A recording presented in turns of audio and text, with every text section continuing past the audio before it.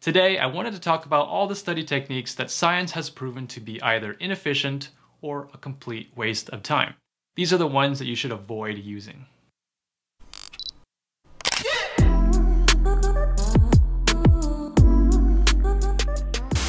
Hey, welcome back to the channel. If you're new here, my name is Mike. I'm a doctor working in California and co-founder of RemNote. This is another video from our series on evidence-based learning strategies, where Matty and I take the research in cognitive and neuroscience and show you how to apply it to your studies to get better grades. So if that sounds good to you, be sure to subscribe for weekly videos. In school, we're mainly told what to study, but we aren't always taught how to study. Most students, including me, start off by just copying what other people do. We all go through years of trial and error, and many students never end up figuring it out.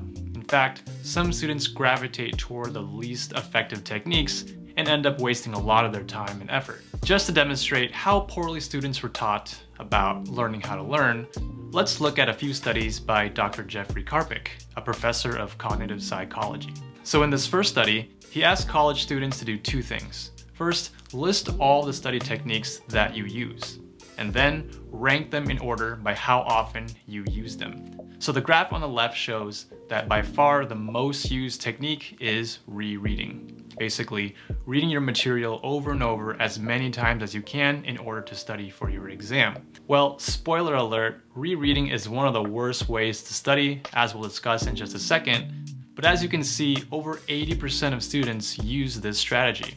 And this graph on the right shows that most students rank rereading as their favorite strategy. And the reason why so many students chose rereading as their favorite strategy is because they truly thought it was the best way to learn, according to the second study by Roediger and Karpik. So you may have guessed by now that rereading is not that great, but what other strategies should you also avoid? Well, this study by Dunlosky et al. Analyzed hundreds of papers to pinpoint the best and the worst. They looked at 10 different strategies and found that active recall and spaced repetition were the best, as we already know. But here are the strategies that they ranked as the worst. We have rereading, highlighting or underlining, and summarizing. They also argued that mnemonics also aren't that great because they're difficult to use well and focus more on short-term rather than long-term retention. So here's the main reason why these strategies are so ineffective. Think of learning as consisting of two steps. Step one is putting the information into your brain, and step two is retrieving that information when you need to use it, like for solving problems or taking a test. To study effectively, you need to nail both step one and step two. Well, rereading, highlighting, and summarizing all help you put the information into your brain, but they don't help you practice retrieving it. They only help you with step one. So the reason why students do so poorly is that they spend all their time with step one, and some students never even practice step two until the day of the test. If you don't practice the way you're actually going to be tested, you're not going to do very well. So be careful that you don't fall into the trap of spending too much time highlighting and summarizing. It can be difficult because I know a lot of students love to highlight with all their different colors and make aesthetic summary sheets and share them on Instagram or wherever. While I think it's great that you're enjoying the learning process, don't forget that if you want to get good grades, you got to practice recalling the information as well. Peter Brown, author of Make It Stick, says that if you aren't getting the results that you want, chances are you just aren't testing yourself enough. Next, I want to talk about some science that we thought would work, but actually turned out to not be that useful. And it's no surprise because our understanding of psychology and cognitive sciences continue to change very quickly. So, for example, scientists have recently debunked the myth of learning styles.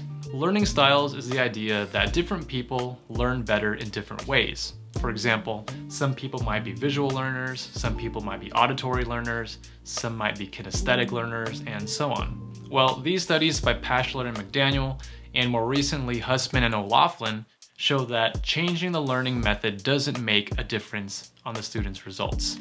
Dr. Scott Kaufman also states that relying on learning styles could potentially be harmful in that it encourages a fixed mindset rather than a growth mindset. Another example of science that sounded promising but doesn't actually work is the idea of brain training games. Companies have built these apps with cognitive games that claim to do things like improve your memory or increase your mental fitness.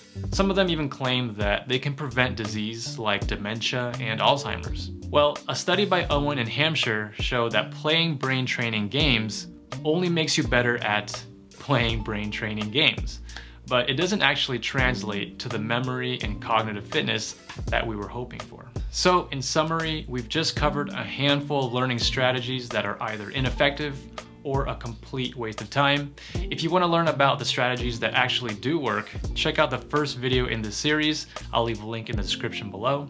If this video was helpful for you, please give it a like. It also really helps us get discovered by more students and spread the knowledge. For the next video in the series, I want to talk about another skill that we aren't taught much about in school, and that is the science of note-taking.